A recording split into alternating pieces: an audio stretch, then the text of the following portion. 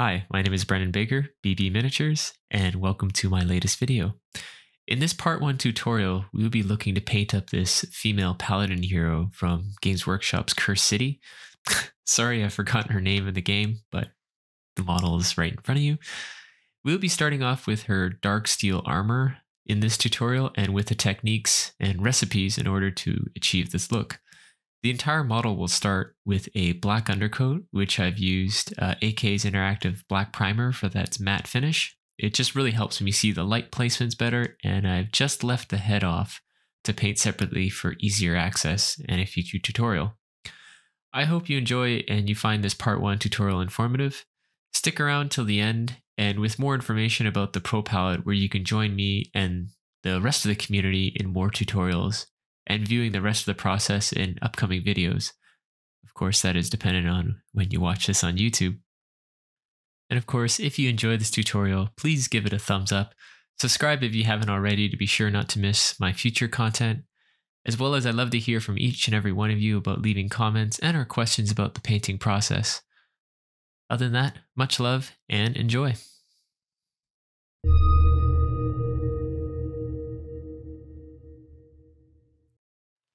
Okay, starting off, we'll take a look at the palette on the left. If you take a look at the three-column painting or three-column paints, at the very bottom we have Eclipse gray, and then above that is a Bering blue, and then on top of that is a white. To the left of the Eclipse gray is black, and right at the beginning we're just mixing some black and Eclipse gray together to get ourselves a very, very dark gray. And we are just going to apply that pretty much on all the armor panels. Now, instead of just completely slapping it down 100% and covering all the nooks and crannies, what I'm doing here is I'm still spreading the paint along the entire surface. Keep in mind, I did thin this down just a little bit, adding a little bit of water in here just so the paint kind of flows much nicer in the brush. And I'm just painting in all the armor panels, but I'm trying not to like push the brush into the absolute recesses of all the armor panels. So I just want to leave a little bit, more of that pure black right, or, let the primer stay right in the absolute recesses of this.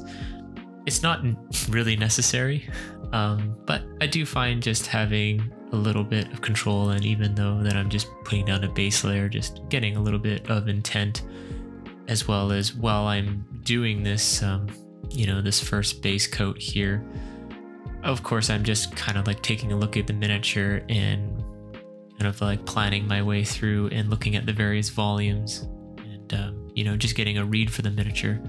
This is essentially like your first touch of the model. So, as you progress and build the layers like here, you'll start to get to know it a little bit more. Now, this is where we're going to really start placing our first lights. So I'm just grabbing some of the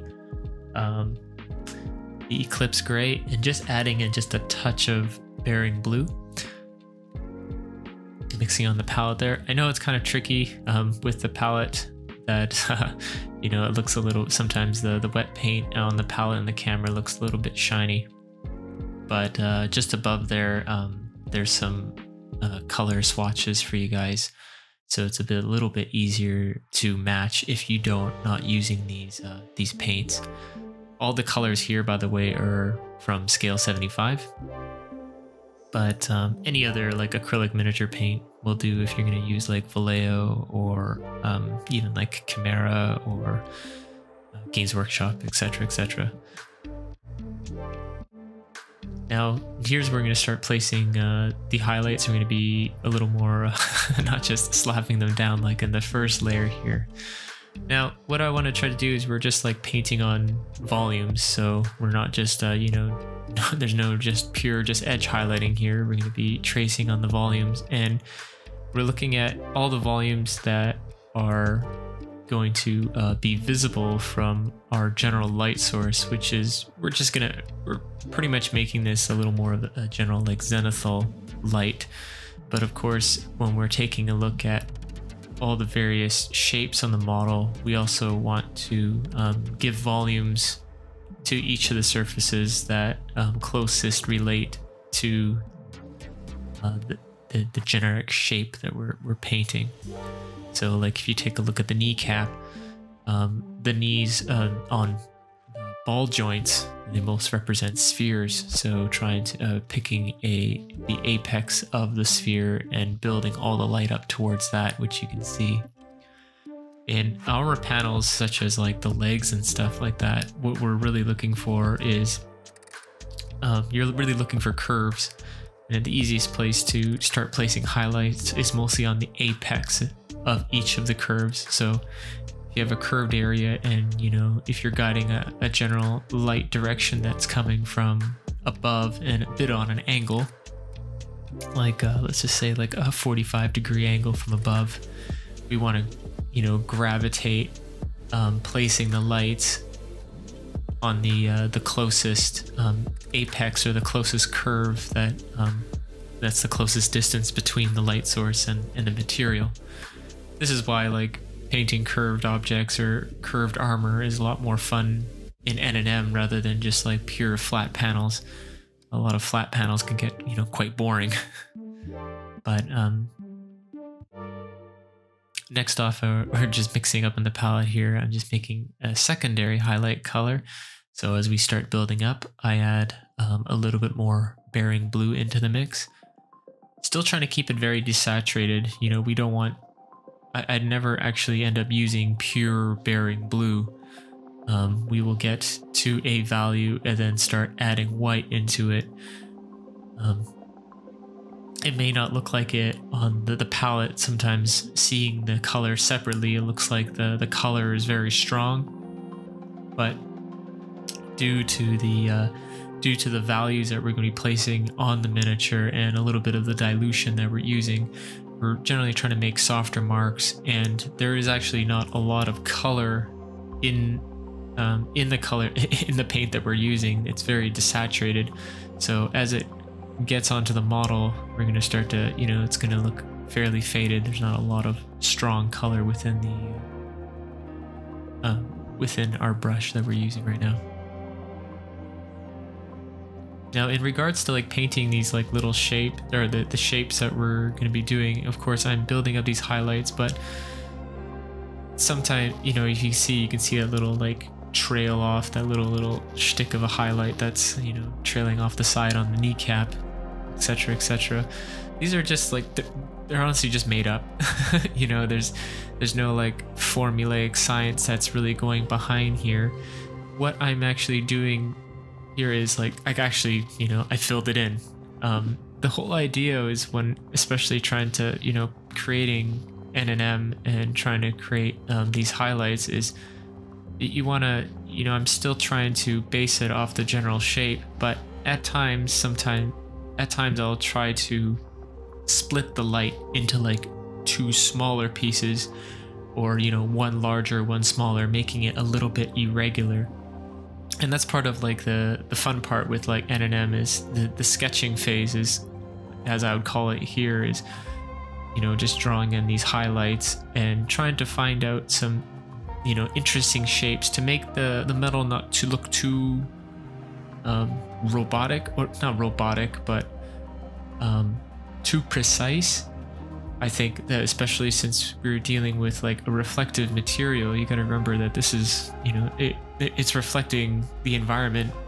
And in this video, you know, we're not going to get into like extreme details, you know, painting like explosions or like a battlefield or a scene, or, you know, other things in the environment. We're not going to make this going to be that much of a mirrored image, but to, you know, get the shapes of these highlights is it's got to be, it helps to be a little bit irregular. It makes it more, I think it makes it look a little more natural, and actually it may give you a little bit less of a headache when you're painting it, because you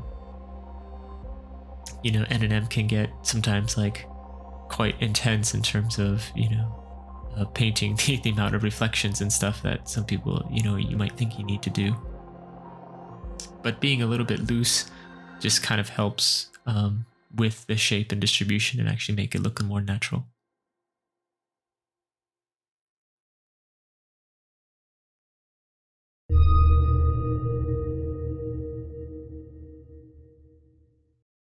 So after sketching in the first few highlights, now I'm gonna do a little bit of cleanup.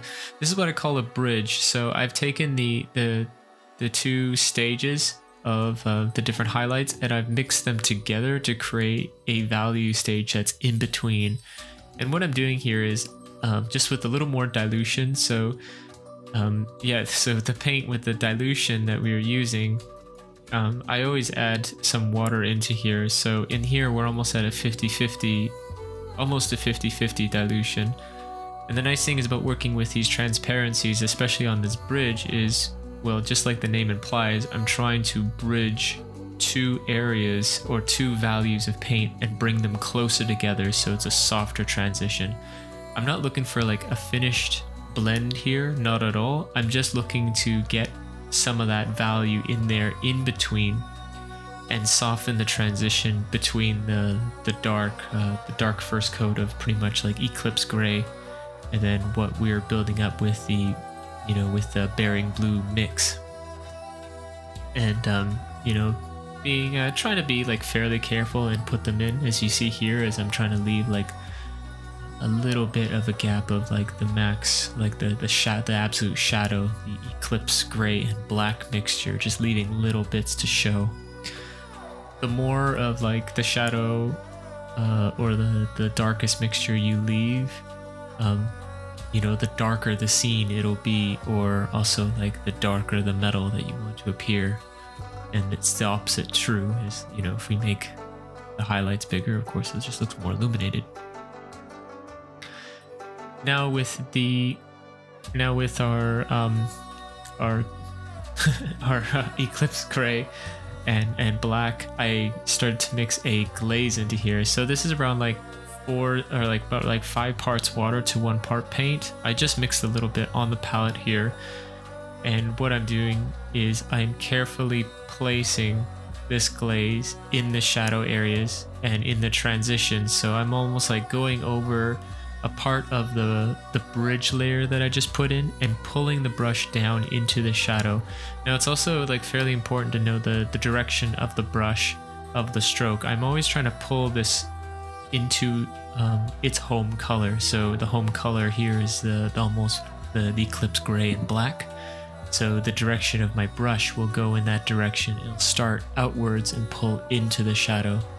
This also allows like a little bit of extra paint that gets deposited at the end of your stroke as you lift your brush up. So like most of the pigment gets pushed into the shadow, much like kind of like manipulating this puzzle, not puzzle, puddle of paint.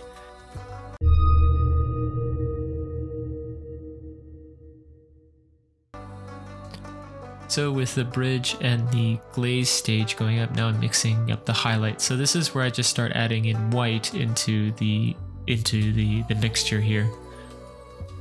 As you can see, we're actually, you know, far from white. Now this is the thing that can start to trick a lot of people when they start painting NMM, is that they will see it being painted in this stage and they'll think what they'll see with the contrast, they'll think that you're applying white, just white. Now, it's easy to think that is because, especially as we start painting this on the model, sorry for a little bit of the focus hunt there. As I was saying, it's easy to think that this could be almost white, but don't mistake it for it. It's just because on the model itself, you're seeing so much contrast, all in the same frame pretty much, or in the, you know, very close to each other. So this tone here really does look very, very bright, but as you saw from the palette and the swatch that I was showing, it's far from it. So a really good thing to, especially when you're doing this for the first time, is make the color and just put down like pretty much like a single dot. Put down 1 dot at the very apex where the max highlight or the center of the highlight should be. Just use the knee, it's probably the easiest one. And also, once you put that dot down, let it dry. You know, I know it sounds boring saying to watch paint dry, but really it's a really good habit to get into, especially if you're doing this at the start. the reason for that is, one, you want to check the value of it, but also more importantly, check the value of it when it dries. If you've noticed, the first when I put down this mixture in the highlights, when the paint is wet, it looks brighter.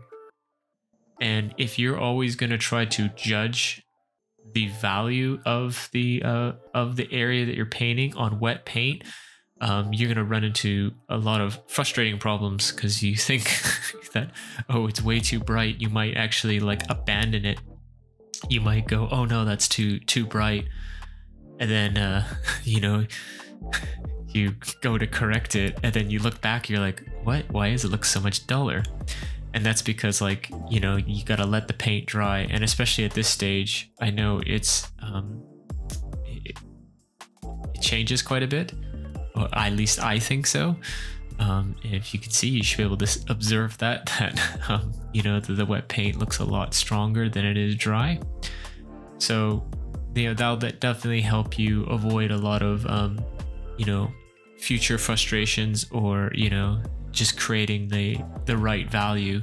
That could possibly be one of the trickier parts with NMM, especially for newer painters, or if you're more used to painting purely out of bottles. So if you're like doing this, but you purchased you know, all the colors from like AK or Vallejo, and you're purchasing all the intermediate grays, that could be you know, that could be a potential pitfall that you could fall into, because you might not be used to mixing them all together. But as you can see, like with the general like highlights that I've painted now, it's just like more starting with progression. So I'm, you know, increasing the value in the area, and for the most part, you know, I'm respecting the boundary that I can, but you shouldn't be afraid to completely go over the previous layer with little charge that's in your brush. So that's the amount of paint that you're picking up. And with the dilution of the paint that we have here, we're actually making, you know, a fairly like more transparent marks. These are not 100% opaque marks at all.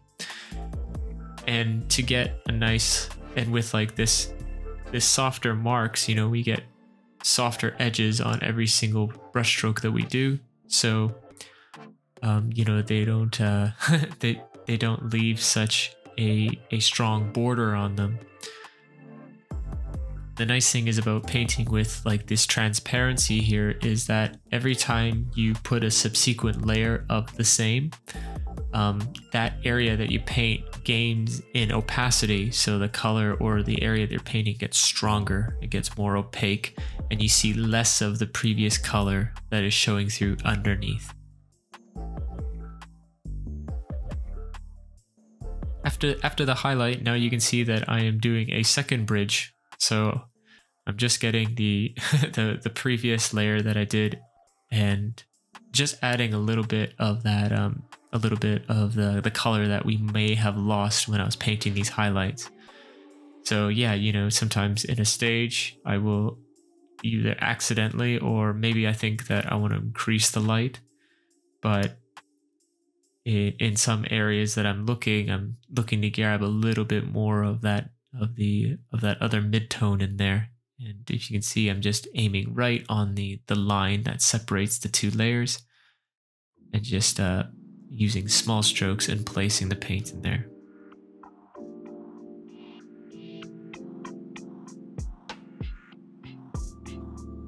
A short, like, speaking of brushes, if you can see, it's pretty important to have like a nice, like, sharp brush for this. I find you know, a good brush with a good tip is really important.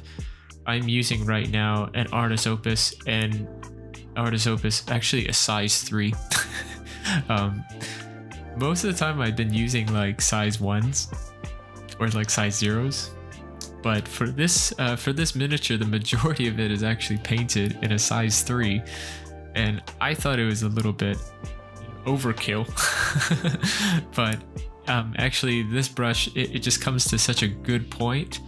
But I combine that with like a larger belly of the brush, so it allows me to paint longer without reloading the paint, which is quite nice, especially for time. you know, this actually didn't, this miniature in total didn't take as long as I thought I would. And, you know, that I was saving like little bits of time by using a larger brush, but it still comes to a very, very good point. So, you know, I keep this one in good condition. You know, I'm not just using it to like slap paint. I'm not using it to dry brush or using it to like, you know, try to cram into like, you know, models have like a million little tiny little bits of detail. Much like maybe a surface that has like a ton of scales and things like that, or a rougher. I'll use a more beaten brush for that.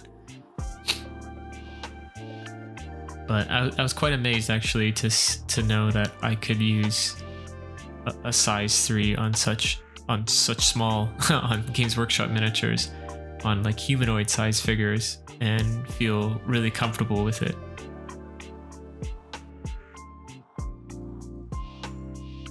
Sorry, back to the painting. As you can see, I think it's pretty self-explanatory. I'm going back with another highlight and just replacing those last. So, you know, anytime it's a bit of like a back and forth process. You notice I put down a highlight, and then if I lost some of the previous transition, or I want to see more of a transition, or more of a gradient, a fade, I will come in back either with the previous color or make a bridge and paint in a small transition mark, and then I'm going back with the highlight again to reiterate and reshape and give a more of a finer touch.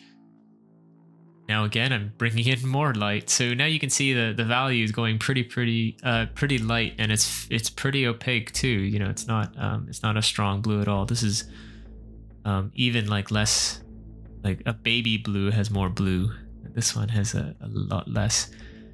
And the dilution here now I'm really getting into, as I go up in highlights, generally my dilution gets thinner and thinner as you know, we're making smaller and smaller highlights, and I don't want them to be, I want the transitions to be nice and soft.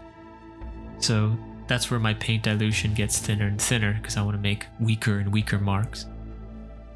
And it's easy enough. If I need a stronger mark, I just paint over the previous area with the same highlight. That way I have real good control over how opaque an area is, and it just allows me to like gradually and softly build up the light that I want.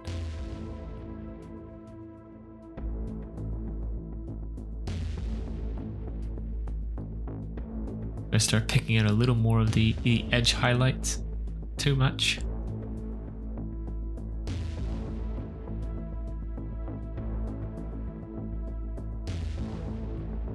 Don't forget like little like rivet details and such.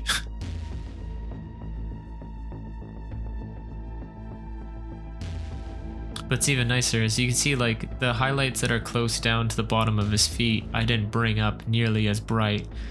And now when I'm going in with this lighter highlight tone with such transparency of the paint, if you notice, I apply the highlight and then it'll actually start to really fade, so it won't be nearly as intense as, like, let's say the one that we built on the knee, because we've done several layers of it on the knee there, so the paint will definitely be a lot more opaque, and rightfully so. You know, it's such a larger item and it's much more upwards facing towards the light.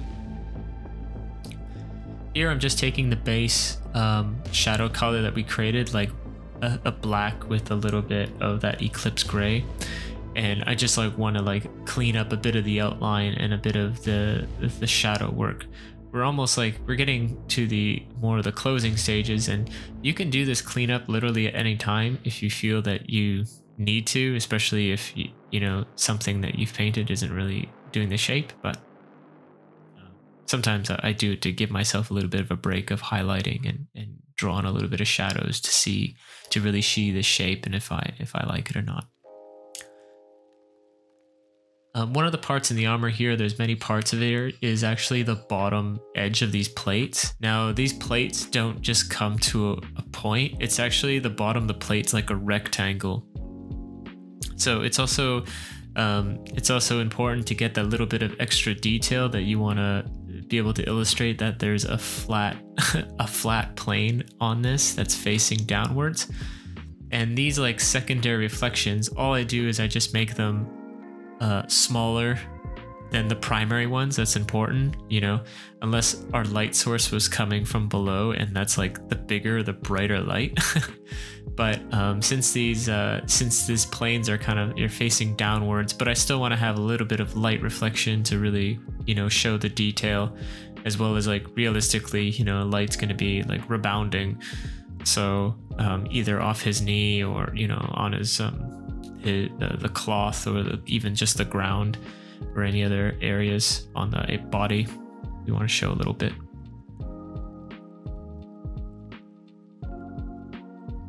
This is where you can get a little bit like irregular. You can do that anyway, everywhere through, especially if you want to really like beaten up looking metal with all these like, you know, like little thin lines, cuts and lines and stuff. But here I'm putting them in this highlighting stage right now, and some of them are like barely even visible. A really good way to do that also is, as you're painting and you're removing paint out of your brush, you can use a really weak brush loaded to do these last few lines that hardly leave any mark at all.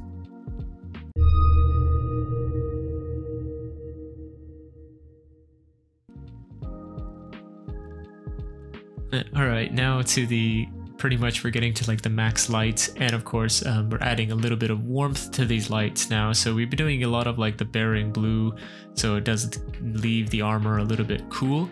Now we're adding Tenere yellow into the mix. This is a very close equivalent to like ice yellow from Vallejo, pretty much. But of course it's in scale 75, which I really like.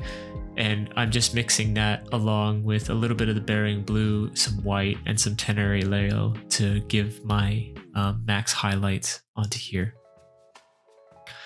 You can also see on the miniature that I went around and did the other parts of the armor. So I'm doing this as like the final highlighting stage, pretty much.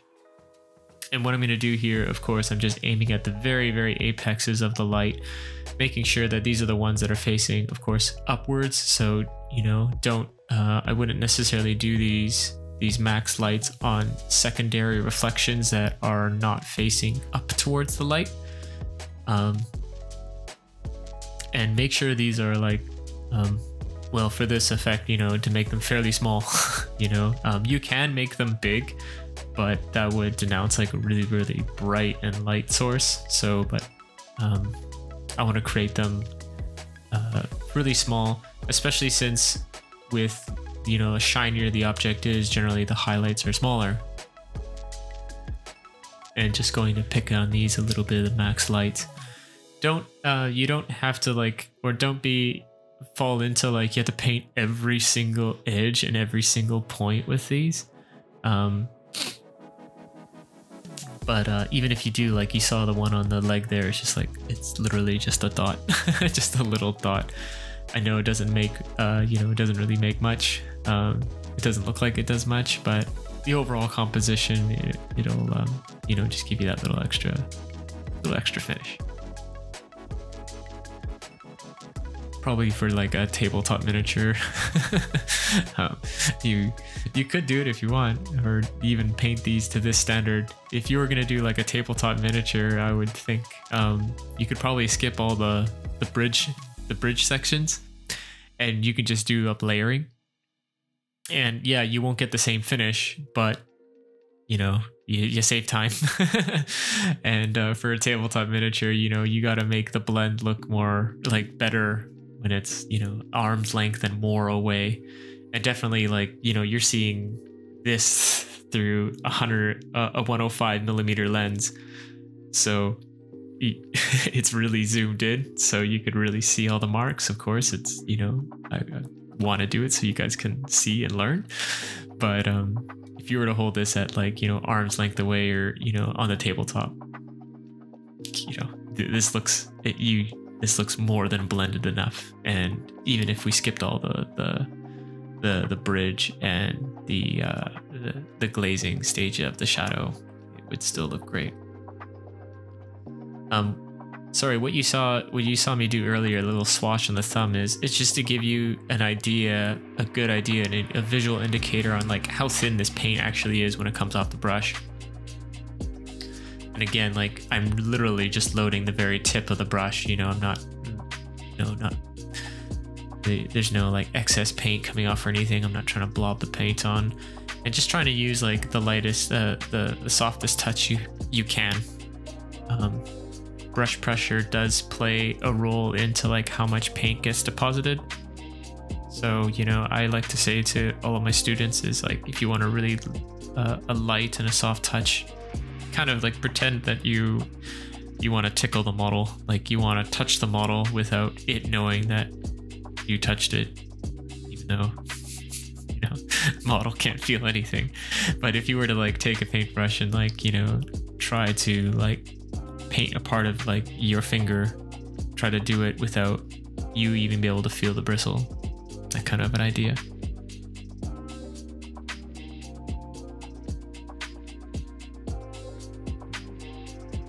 So I decided to leave this part in terms of like you get to see where some of these other highlights that I'm placing them in, and also it gives you a good little tour of like how I have illustrated the various shapes on the wrist of the model.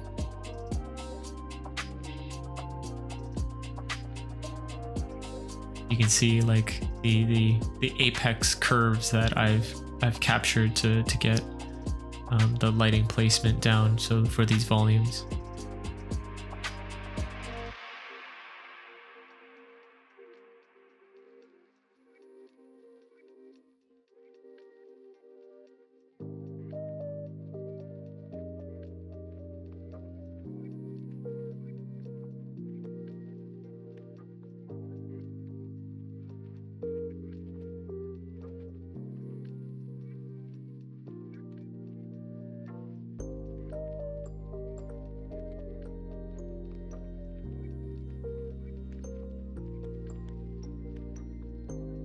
Even a good tip for doing these max points is, you know, take a little bit of just take a little bit of time and like just slow down a little bit. It's very easy to like over highlight everything, or you know, place too much yellow into your metal unless you consciously want to do that.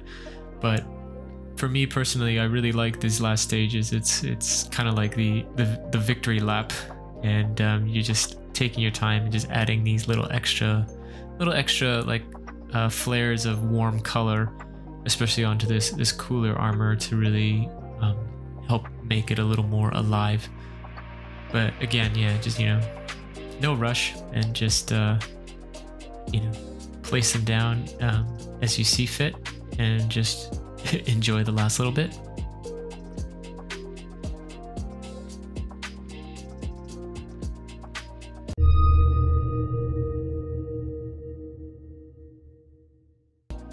Okay, so this last stage actually came as a post thought, and what I'm doing here is I'm grabbing some contrast paint from Games Workshop, and I was doing this on the fur, so you actually see there's other parts of the model that I've done. But what I'm doing here is with this this Gore-Grunda fur, I think it's called. It'll be in the description. Games Workshop names, I can never remember them. But what I'm doing here is I'm actually doing very similar to how we did that dark glaze with the black and Eclipse gray mixture, but now I'm applying the contrast paint, this brownish contrast paint, into the shadows as well. This contrast paint is actually mixed like 50-50, so like half 1 part contrast to 1 part contrast medium, and then I also added a few drops of water in there to, you know, thin it out even more. But the reason why I want to put this in here is because I want to add a little bit more color into the shadow. In this case, I'm adding in like this brownish, this brown tone into there. And I think that also helps by giving a little more of you know, a richer warm tone in the shadows.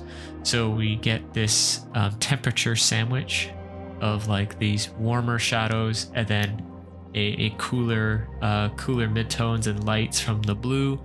And then at that final little highlight touch that we just went through was with like the yellow to you know, help give it a little bit of a hint of warm again, as well as putting this kind of like brownish in the shadows will also help with like just give a little bit of a view of like some ground reflection. Now in this one we didn't get into, you know, more complicated and more you know, even more reflective material, but I thought that, you know, this adds just a little bit of richness. It's optional, and actually I would have mostly done this before I've done the max highlights just so I run a less risk of corrupting my highlights, because as you can see I have to be actually fairly careful not to get them anywhere on the highlights. If this contrast paint hits the highlight, oh man, you gotta do all the max highlights again, is because this color will,